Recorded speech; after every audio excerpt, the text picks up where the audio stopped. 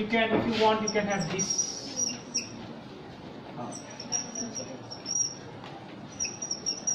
This arrangement doesn't matter.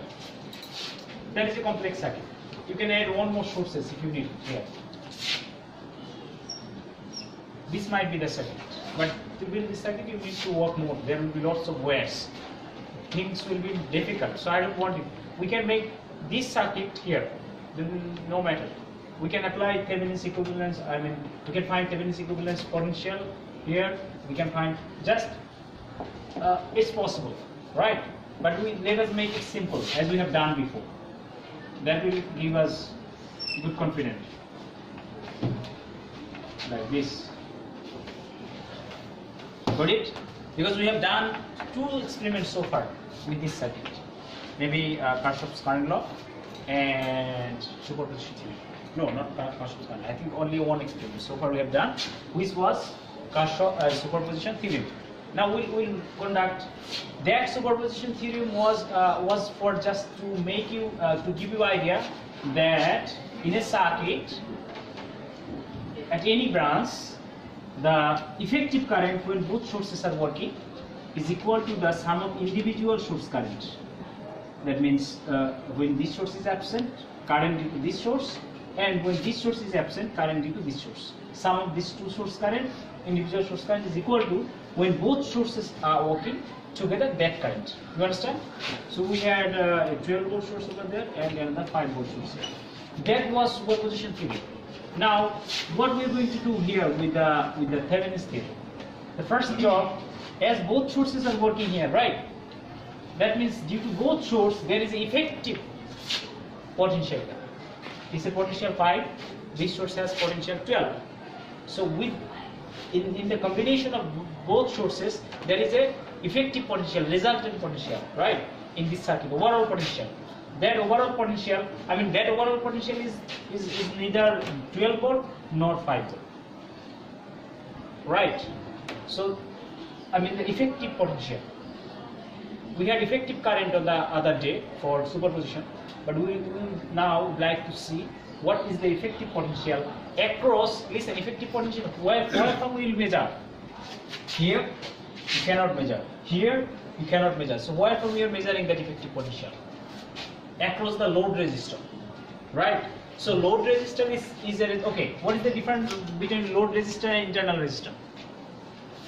Load resistor is the resistor where you are using the power, maybe a mobile device.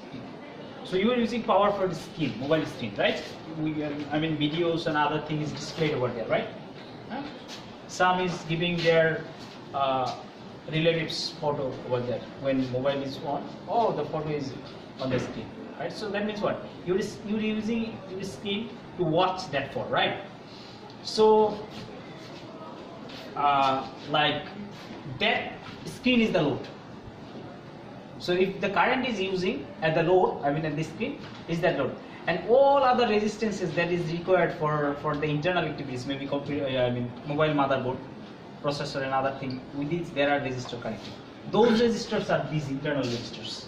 So load is the only the resistor or the place where you are using power. You are taking power of it. That's the load. So consider between these 3 resistors, one resistor as a load. So think about this resistor as a load. This. So we have marked it as a load resistor, and other resistors are internal. There is R1 and R2. That is the internal resistors. But this one is a load resistor, right? So we will find this Thevenin's equivalent. That means where from we will always find the Thevenin's equivalence voltage across the load.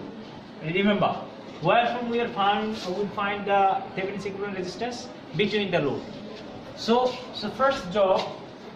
Okay, so that's our circuit. Now we'll apply the Thevenin's concept in that circuit. So first one, we'll find ETS from that circuit.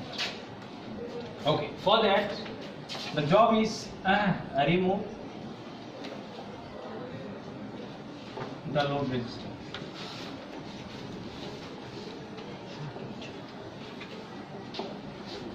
That means the first job you have to remove the load resistance, and then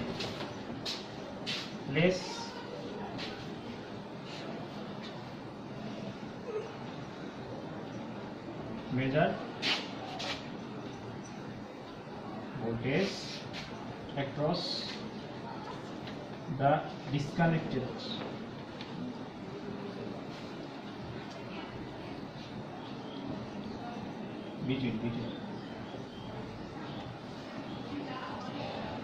between the disconnected terminal where load resistor